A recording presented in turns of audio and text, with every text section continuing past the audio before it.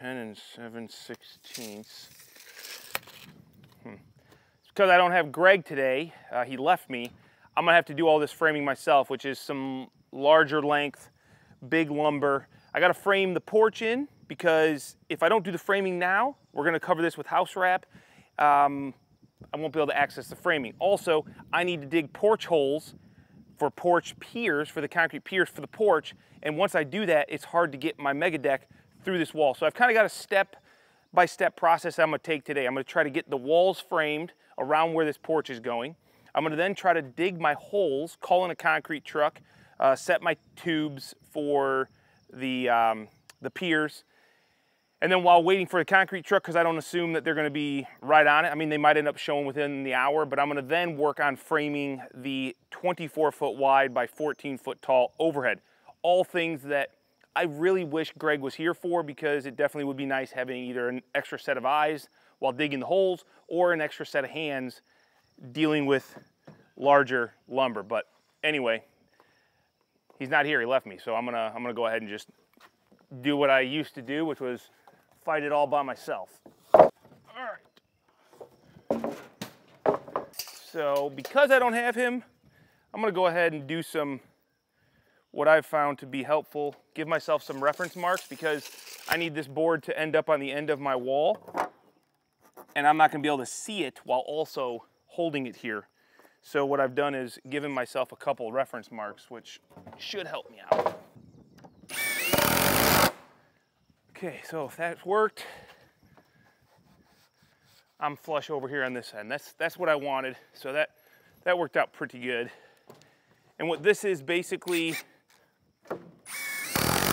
for is our porch is going to get framed through this, and we need just material behind it for flashings and trims and steel. And it just is easy to throw a 2x12 in here, so I don't have to be perfectly precise with where it's at.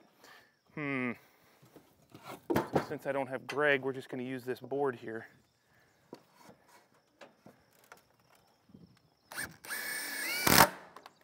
We need to get some framing up top for where the porch dies in so that we have a place for our trims. And I've already done the math, so I know exactly where that's gonna be. We just gotta go up and put it in.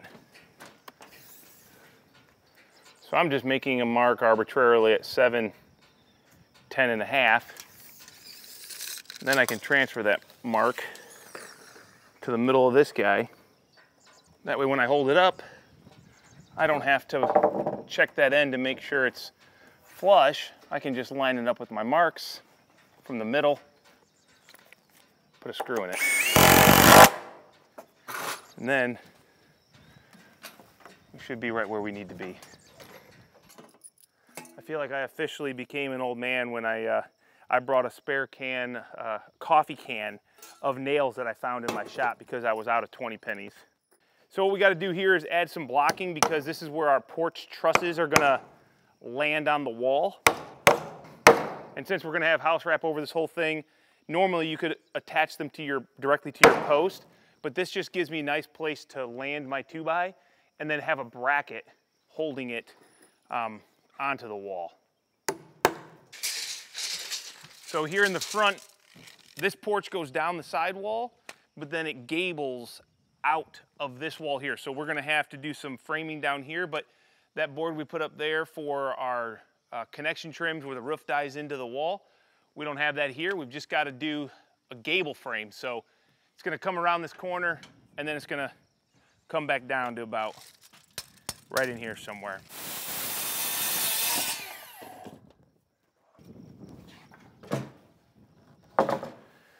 Okay, there's my mark.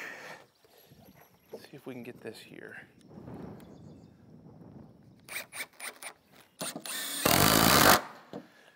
All right, did we do it? All right, we're perfectly flush, so that is good. Have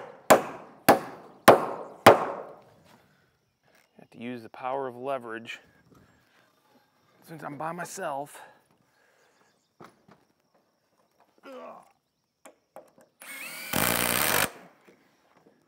There we go.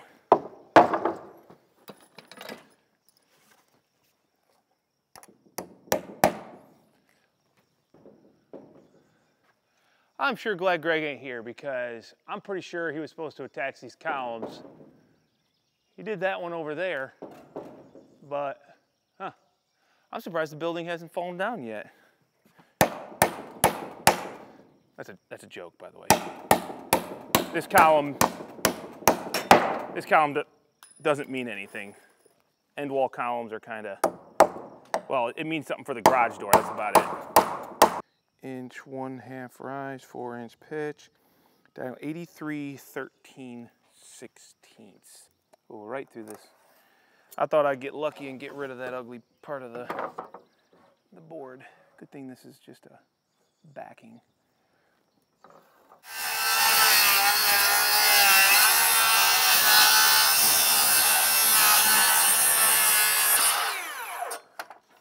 All right, now if my math is correct, and I hope it is, this should fit right in between these guys, as long as everything stays perfectly parallel, because if it's not, then it won't fit. But let me just think about this. So what I need to do is this right here is the point where my fascia dies into the wall. So my fascia is a 2x6 like this. And this is the point where it angles back up to the gable. So what I need to do is just, oh, you know what? I'll take my Martinez. I hope this is set up correctly. It is not. It's backwards. I want it to be like that. You know what? Good time to show you guys how cool this is and how easy it is to set pitch like effortlessly. Then we're going to flip this one around to the other side. Just has a nice little like push button release. Oops. Come on. Then you flip these over so that one is always pointing to the right numbers on both sides. Slide it back over. Go till it's basically tight, because you don't need to over tighten this. And now we have the right pitch. So this is the 412 pitch. This is exactly where my roof line is going to be of my framing. And I basically just need to be just a little below that, because all of this is for this 2x12 that I'm putting up is basically just so when I have my steel come down, well, that does fit in nice. The wall, my roof line is going to be here. I want a place to have my flashings up against the wall, something solid, and I want to have a place to screw my steel up this roof. My flashings are about 5.5 inches. So if I move this out to, let's say, 8, by the time I go up on my sheathing on the roof, my steel is a 1 inch. I'd say that's pretty good. We're not looking for anything, there's nothing that needs to be super precise, it just needs to be here. So I need a screw gun. And I know what you're probably gonna think, you're like, oh my God, is this really your framing? Like there's nothing real structural here? Yeah, I mean, there really isn't. I could add some more structure if it makes you guys feel good, and sometimes I'll put like a board behind here because it's really hard to get this connected. But like I said, all I'm doing is putting this here mainly to support a place to screw my steel to.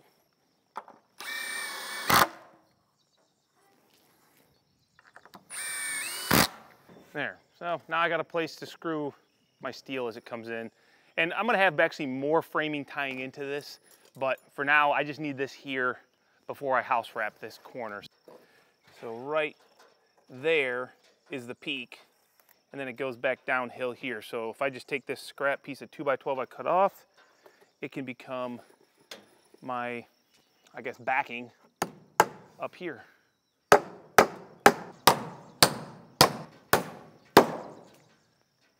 Okay, now we got to do a similar, well, let me think about that. No, I don't. I do not need any blocking here, I don't think. All right, blocking done. That'll be, that way if I got to attach something here, that's done. This is all ready for house wrap.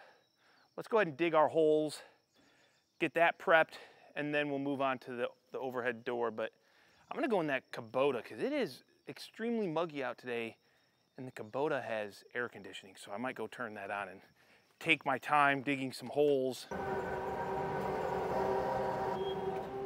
I don't want to cover my X's and drive over them and I won't be able to see where I'm going.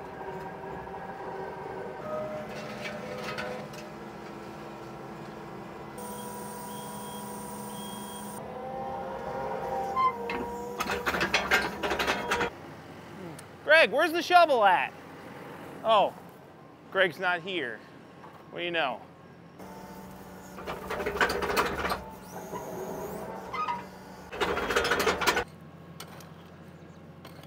I'm going to assume that these aren't going to be as perfect, but it is reassuring when I can see my paint line on the ground, and I stayed pretty good, so that makes me feel good. Even though Greg's not here to help me eyeball it, which can be somewhat challenging.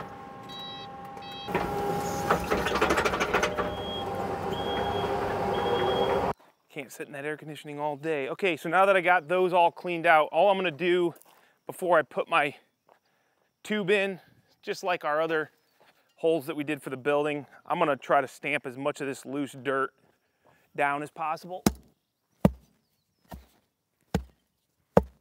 That's tiring. It's probably this air quality though. It's got me breathing hard. It's not my out of shape 40-year-old self. Okay, whew. Time for some tubes. All right, so with these piers, I'm going to come off this door, since this is kind of our zero mark, top of finished floor. And out here, your porch, you're gonna want it to be lower than the door. You don't want it to be flush with the door because wind-driven rain then has a chance to drive it into this threshold. So what we do is we're gonna plan on this being dropped an inch and then an inch of slope. So in theory, our pier needs to be 6 inches top of pier from here. So what I can do is I'm gonna set this at 0 on my grade stick. We're gonna find the laser. Okay, now with the grade stick, we're gonna be minus 6 inches, right? So now I can just take this, go -6 on my stick. And so now the top of my pier can be -6. And that should be good for putting the actual porch cap on top of these piers instead of around them. We don't want that. So, all right, let me get my tubes. All right, well, no problem getting concrete out today. Called them and they said, yeah, we'll be right out. You never know in the summer, it's hit or miss. But looks like we got them out here pretty quick and we'll get these poured. Should be pretty easy. This is one of my favorite drivers too. So we got about 1/3 of a yard, maybe a little bit more going in these holes.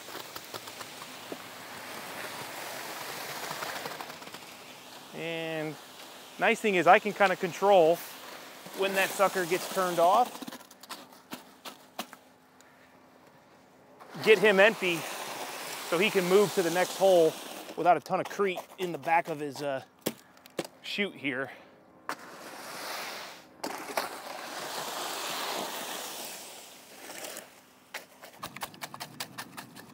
Oh yeah, that's nice. I want these to be fairly flat. I'll probably come back and hit this again. I know I'm not using the right tool for this, but I'm not doing a polished floor here, guys. Yeah, this is probably a little bit drier than if we were doing this whole building site and I was trying to wet set these.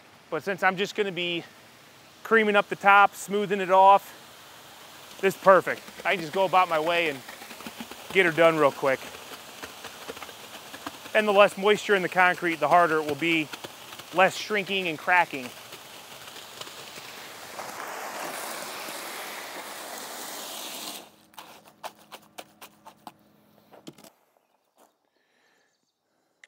I'm gonna try to do as much prep work as possible before I go up there because the the less material I got to hold up, the more I have already pre-cut and marked.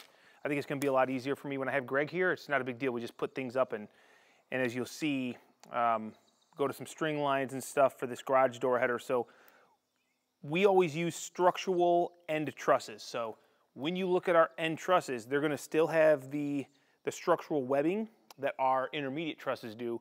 We just have them add end framing so that we can apply steel to it with horizontal girts. So with that, we don't really have to worry about an actual structural header like a big LVL or a steel I-beam on this 24-foot door. We just need to make sure that the door header is structurally sound for like wind loadings and to support the weight of the door opener, kind of pushing and pulling that door open. So what we do is just frame down a header. So you're going to see that. So what I'm doing is cutting my what I call extensions. They're going to come from the top cord of the truss down to the bottom of the door header, and that's what's going to tie it all together and give it that structure. So I'm just doing a little bit of math, trying to figure out how much I can cut off of these 16-footers so I'm not having to handle 16-foot lumber. 22 feet, 4-inch, 1/2.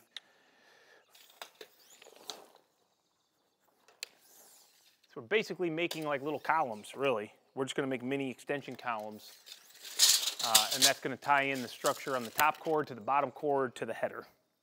I think it'll all make sense when you see it go together.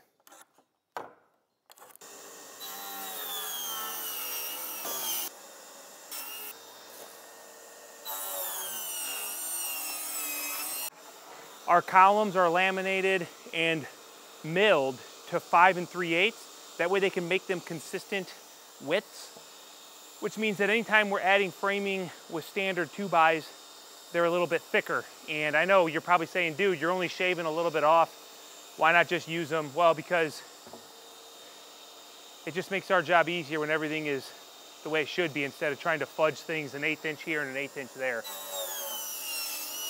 All right, I think that's mainly the lumber I needed to rip down. I might have to rip down one more. We'll see, but let's load this all up into the lift. I'm gonna get another drink of water because I'm absolutely dying here, and then we'll try to start installing this thing. Oh boy. So I'm just laminating these little fake stubby columns together just so I have more meat to attach this header to, and you're gonna see what these are for in just a minute. That is my center point right here of this column that I just laminated, and it's gonna go all the way up to the top cord, and then it's gonna get fastened all the way down here, and it's gonna hang down to be the structure to hold my header together. And I can figure this point right here within some level of accuracy depending on what this truss is doing. So we're gonna do that. I'm gonna use math real quick. 22 foot, 4-inch, 1/2 run, 4-inch pitch. So from this point to the top is 7 foot 5 1/2 plus the heel height of my truss, which is 15 1/2 inches. So it's 8 foot 9. So what I should be able to do is on my little stubby column, I should be able to mark 8 foot 9. So what that's gonna do is give me a place to know right where this guy's supposed to be installed. And center, you know what, I'm an idiot. I put a screw in the center. It doesn't work when you've got 2 boards. Okay, that's better center. So we're gonna go ahead and hit this. And now I'm gonna get this all fastened up, but now this is what our header is gonna attach to. It's gonna come from this post to this guy to that guy. And I don't know the exact height location here, so I'm gonna have to figure that out and get it cut off. But we'll get all these installed, and then we'll get a snap line from this end to that end where we want it based off of those posts where we have some marks, which were all shot with a laser. That way we can ensure the header is level, and then we'll kind of go from there. But I'll get all these mounted, and then we'll go up and we'll attach these all the way. If we don't get rained out, I can hear the thunder.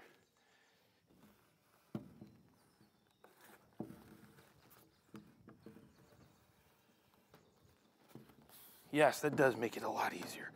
Just having a physical stop, so I'm not trying to hold it so precisely. Come on, right there. Oh boy, nope. Hey Greg, just take your hand and throw it right there.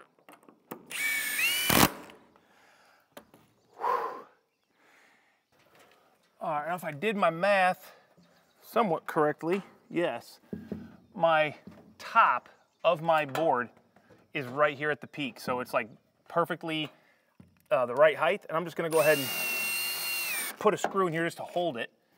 If I can just see the center there. So that gap right there, I need to get this truss drawn in nice and tight. And you're just not gonna do that with a gun nail. So we can either screw it off, which I might have to do a little bit of screwing, or we can pound in some nails. So this is still somewhat loose.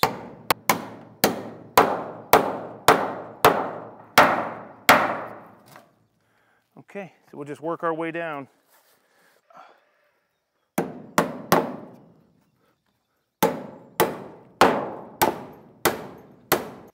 I bet you a lot of times people assume that I'm missing the actual lumber, but when I get close, what I'm doing is I'm pounding next to the nail and it pushes the lumber in on that ring shank, and then I can drive the nail again. Sometimes it makes it easier than just constantly hitting the head of the nail. So it's just, I don't know, something I've over the years noticed that sometimes as you, if you got a big gap here with a ring shank, it'll hold the material.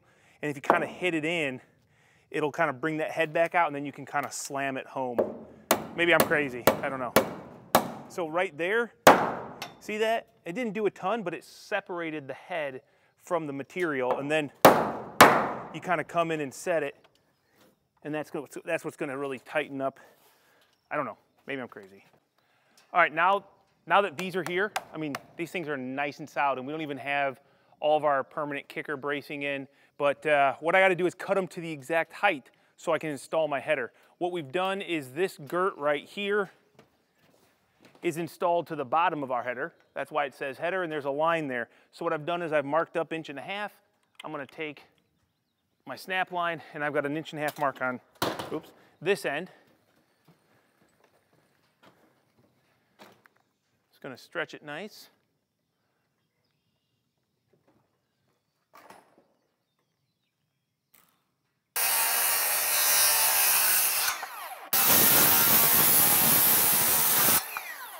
So now this is gonna go to that post and go right up to this guy. Now it looks to me like this is off a hair, which we knew. So I'm just gonna go ahead and screw it anyway, so I don't have to hold it. If it's off an 1/8, it doesn't really matter. This is just giving us our structure. There's nothing that we're gonna use that for to determine anything else, so it's really okay to be off. I'm gonna do I don't know what you call this, just an open splice here. I'm not going to, because you'll see there'll be a lot of framing here. I'm not worried about this splice. All right, so now that we have that there, what we're going to do is we've got these 2x12s, and we're gonna come from the middle here, and we're gonna go both ways to create just kind of an outside frame. Let's go ahead and get this guy. So we're just gonna flush up the bottom of this header. Don't come off, please. That would be miserable. This is that splice I was talking about. Now you can kind of see why it doesn't really matter that it's kind of in a wild place, because we're gonna be doing a 2x12 inside outside, and there's nowhere for it to go. It's just giving us basically a stiffener inside that header, so it doesn't flex around. All right, now we're gonna go ahead and run some real nails through this into these stub columns.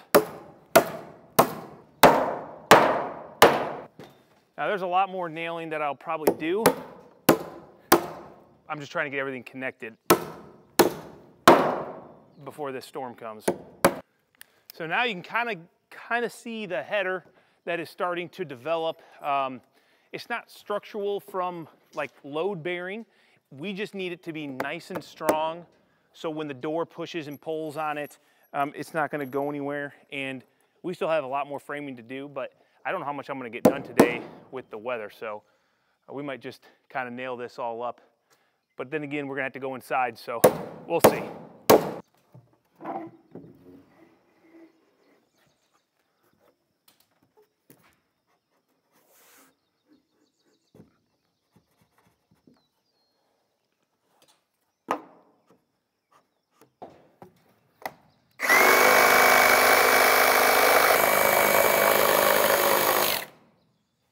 That one did really good.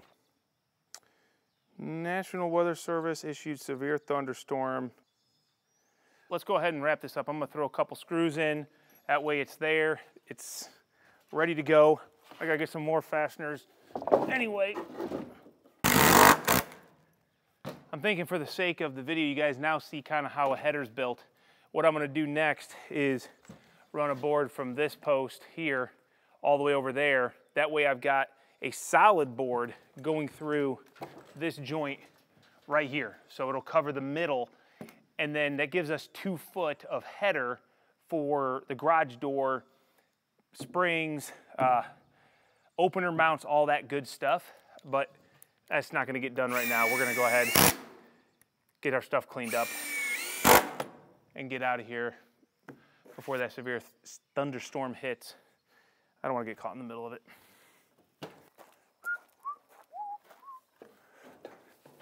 All right, we got a new day, and my good buddy Greg is back. Greg, you missed out on a lot of fun, man. The other day it was gorgeous weather. It was.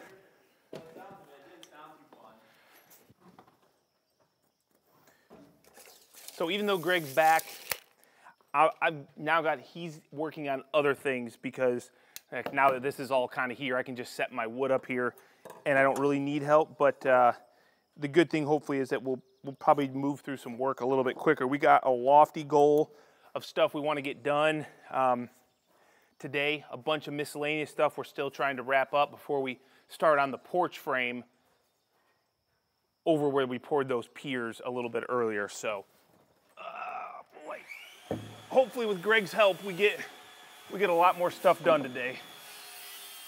That did pretty good.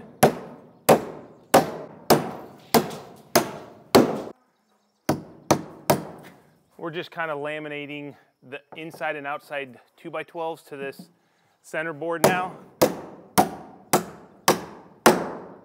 And I like to use nails once I've got it all put to where, you know, I think it should be. The sun is right in my face.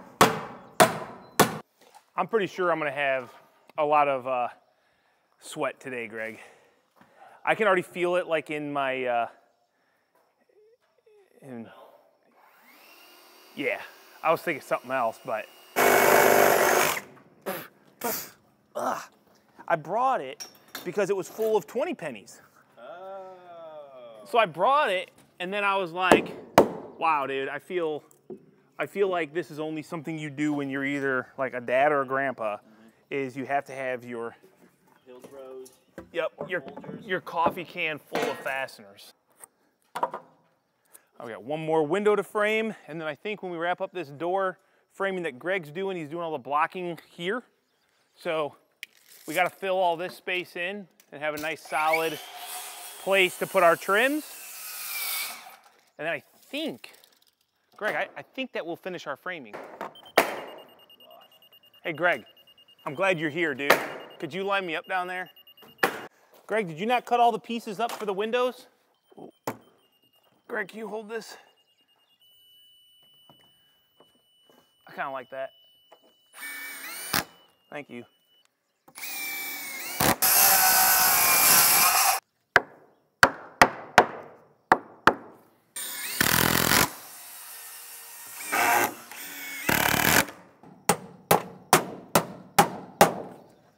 So you guys remember when we put these trusses up?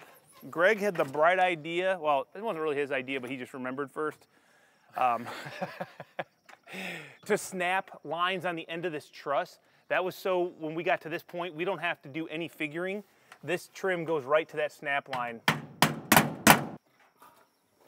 So this is pre-cut soffit done by MWI. MWI takes the steel from our metal supplier. So this is the exact same black 29 gauge metal. And then they roll form and cut these pieces so that we don't have to. So instead of getting like a 12-foot piece of soffit, having to cut them all down to size, we just build our structure with a 2-foot overhang. And then this is perfect for it. So we're using our crown stapler, and this is the new Metabo. It's pretty sweet. It's got a great tip for soffit. We were kind of afraid of it, remember, Greg? You said that's not going to be good for soffit. It's too big. And then we get here, and it literally fits like perfect. I'm one ricochet away from never seeing my beautiful wife again, Greg. Oh yeah, I brought those because I found half a bag when I was here by myself. Look what Greg was trying to do. He was going to sabotage me and make me look a fool by using dark blue screws. I tried. You know how many times I've messed this up in the past? A couple times. Yeah, because I go the wrong way.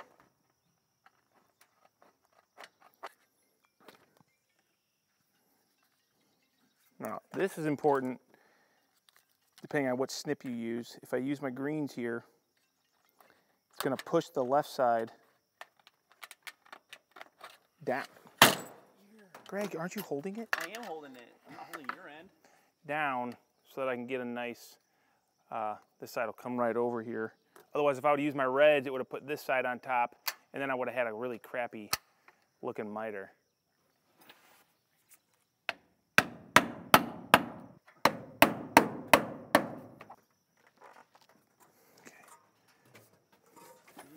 It doesn't need to be much.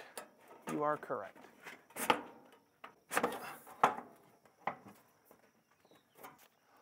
Well, you know, I should have just grabbed a nail. Oh, I guess we're good.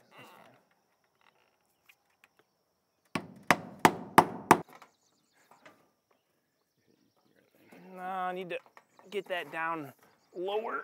Down there. Come on, get in there. Get low when the whistle blows.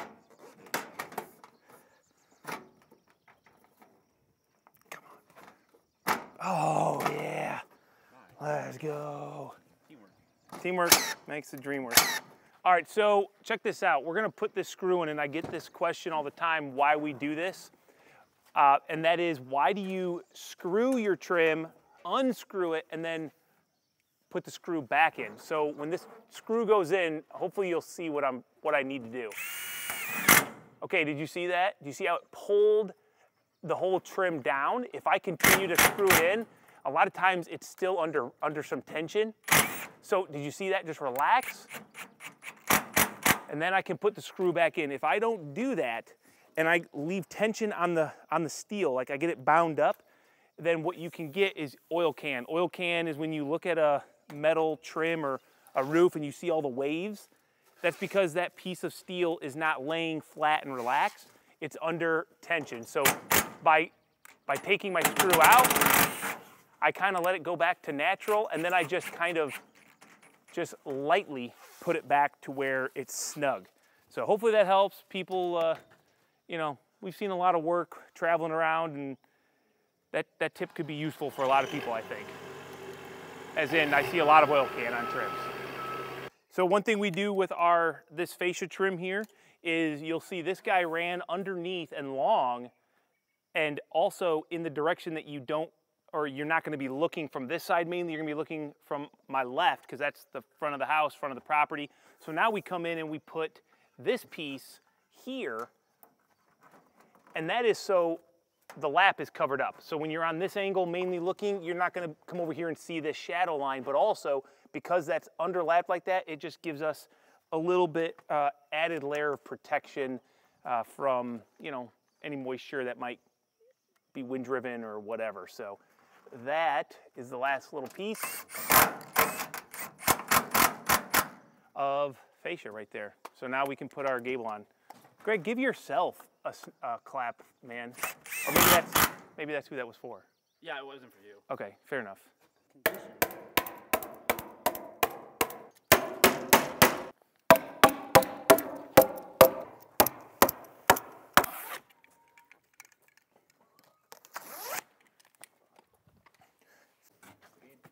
All right, so we talked about how the fact that this blockade here is not necessarily because we're trying to protect our building from getting water inside of it. Like, that's not going to happen. It's here for mainly like an air to stop the wind out here in the country. Obviously, condensation is also a key factor in, you know, maybe having it there, because if this is heated in the future, that warm air might make its way through. And something to note is that we used to run it to the top cord or the bottom cord of our truss, which is right here. And we've actually tried to improve by going one more web up, so one more row, because this gets blown in with insulation. And one time we had to do a repair job. You remember this, Greg? Mm-hmm. And we tore the steel off in the middle of the winter when the shop was heated. And where that insulation was up against our steel, there was condensation. So that is just because the warmth was traveling through the insulation. It doesn't matter how much insulation you have, there is always going to be some form of a loss. And so by running the blockade up, the goal is when this blow-in comes into the ceiling here in the attic and goes against this outside wall, this blockade is a barrier and going to prevent that condensation from building up on the metal. That's the thought, because we realized when we went down below where the blockade was, there wasn't the condensation. So, you know, it's one of those things that you live and learn, and that's why we don't mess with this up here, because there was no condensation up on the steel above the blockade. It was just where the insulation was laying against the wall. So properly ventilating your attic space will reduce a lot of that, but you still have the potential where warm surfaces meet cold surfaces. So that's why we don't waste time putting house wrap up on the gable. We don't find the value in it. But I'm curious, do you guys think that that is a crazy way to look at it, and the cost of the house wrap, the time and the labor, is worth a potential? I don't even know the case where you might get some condensation there. I've never seen it. I'm just curious. I don't know.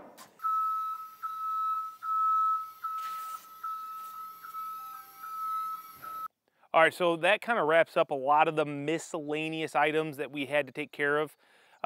It's definitely nice to have Greg back, and actually I'm going to leave him now. I'm going to go on a little short trip with the family for a little summer vacay for a couple days, and Greg is going to stay behind and do some more tasks by himself. So we're going to go ahead and just run this right into Greg taking care of some of the miscellaneous tasks. And Greg, I wish you good luck. And guys, make sure that you hit that thumbs up if Greg does a good job, because I know when I get back, I will be giving him either a thumbs up or a thumbs down, AKA, he doesn't know it yet, but he's just not going to get paid if he doesn't do a good job. So let's hope it. Hey, buddy. What'd you say? If you do a good job, you're going to get some good thumbs up. So let's get into Greg working by himself for a little bit. What? You just got to do a good job, dude, and everything will be fine. There's nothing to worry about. Weak.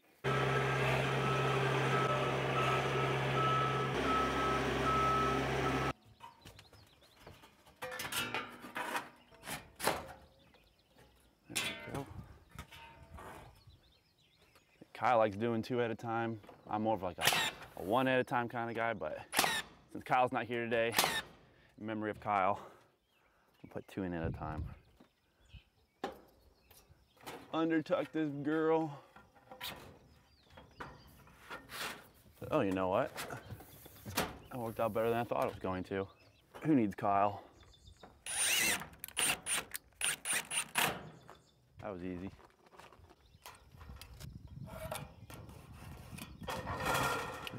This guy, just gonna mark the bottom.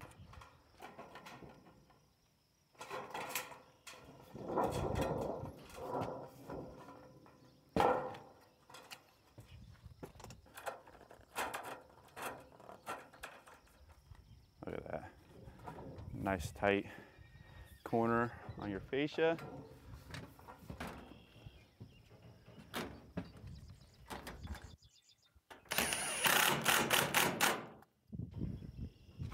Yeah, looks good. Now that that's done, we're gonna move to the front and do the steel above the garage door.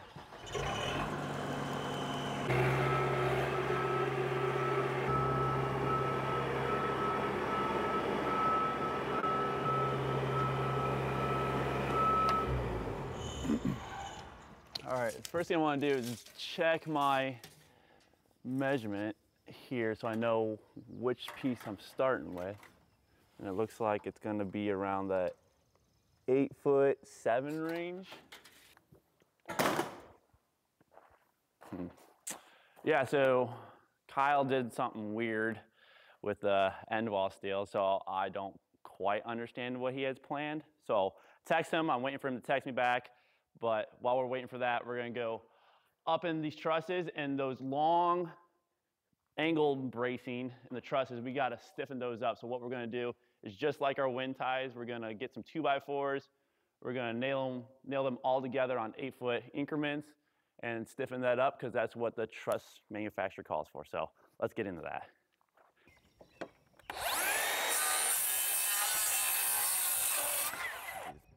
Battery's about dead. Hey Kyle, while you're in the trailer, can you grab me a Makita battery, please? Thanks. Hopefully he gets it for me.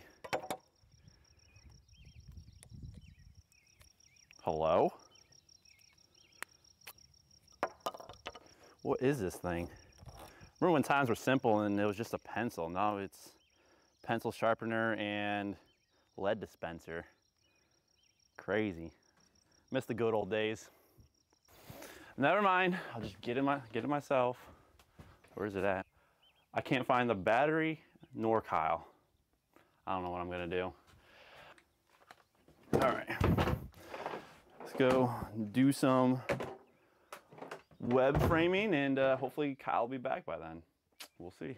All right, so you see here we got these green tags for our permanent lateral resistance and diagonal bracing required. So what we're gonna do is just like our wind ties here, that lock in all of our bottom cords on 8-foot centers. We're gonna do the same thing up here to stiffen up these angle bracings. That's mainly for snow load. So when the snow gets up there, starts putting weight on the roof. A lot of times when there's a weight, it will like to buckle out this bracing. So we're gonna lock it in with some 2x4s and yeah, be good and strong when those winter months come. Let's send this on 8-foot. Pop a couple nails in it. Lock it in from truss to truss, and then we're off to the races. Hey Kyle, can you cut me a bigger block for this? Actually, you know what? I think this will work. Never mind. This should work.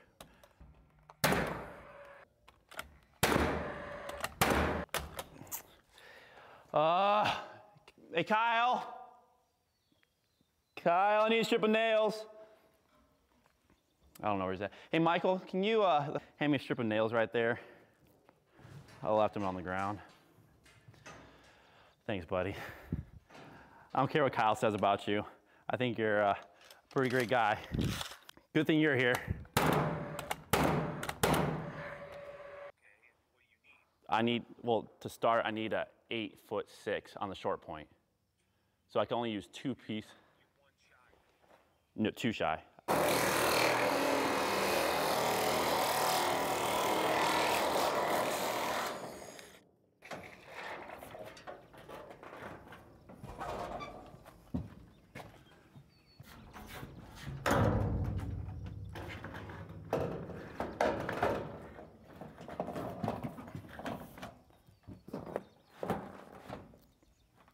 Sure we're on our mark here. Go ahead a little bit, like that. Cool. Then I'll go up, screw off the top, get this whole gable end done, come in, slide in all of our J underneath, and then we're off to the races. We'll finish up the rest of the steel up to where we got to put the porch in. And then when Kyle gets back, we'll probably do some porch roofing and we'll finish this wall, and there'll be all the exterior steel on the outside.